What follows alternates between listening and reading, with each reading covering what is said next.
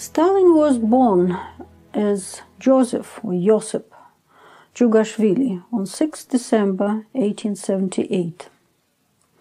As a child, he was also called Soso. He was born in a small town of Gori in Georgia, in the North Caucasus on the outskirts of the Russian Empire.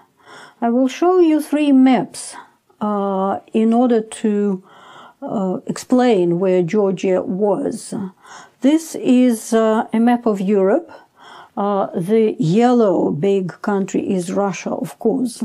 If you look at the Black Sea, Georgia is a green patch to the east of Black Sea. Here is Russia, contemporary Russia, and Georgia, and other countries which were part of the former Russian Empire or former Soviet Union. Here you can also see Georgia as a light green patch, again, immediately to the east of the Black Sea. And here is finally Georgia with all its regions.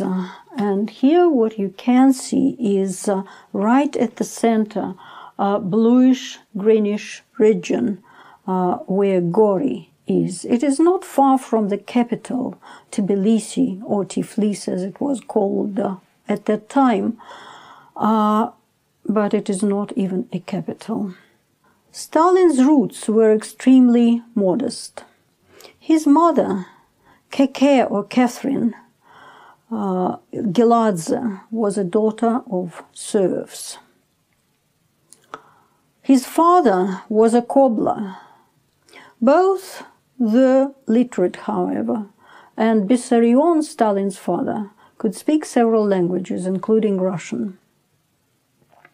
When Joseph was still a small boy, his father started drinking and sometimes beat his wife and son. Some historians blame Stalin's later cruelty and vindictiveness on his difficult childhood. There is no direct proof of that. True, Soso was not a healthy child. One of his numerous illnesses was smallpox.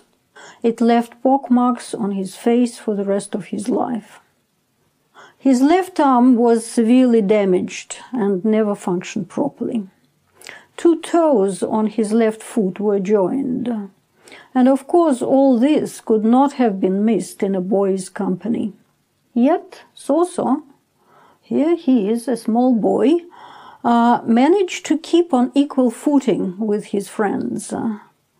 And besides, some of them were much worse off and much less well endowed than him. Here is the Jugashvili family home. It is now part of the Stalin Museum in Gori. Keke managed to keep the house well. She rose to the task of bringing up her son on her own. She became a dressmaker and was able to provide for the boy. So the house was modest, but decent and dignified.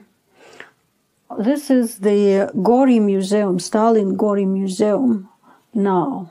You can see that this small house is inside covered completely by the roof, but the museum itself is huge. Keke's dream was that Joseph would become a priest. She was very religious. She managed to get him admitted to the Gori Theological School. By then he already spoke Russian. He needed it because this was the language of instruction at the school. His Russian was good, but he retained his Georgian accent until the end of his life.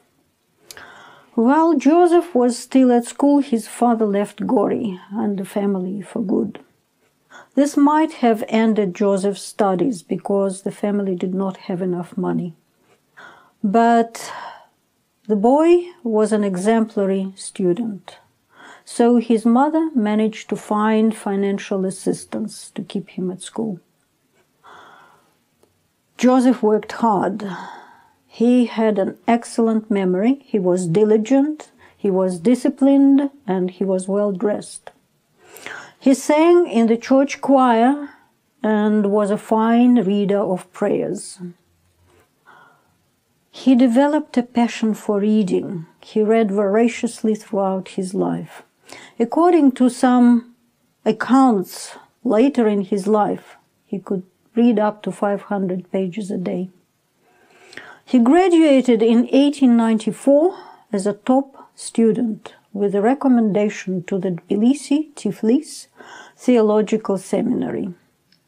Tiflis, as I said, was the capital of Georgia.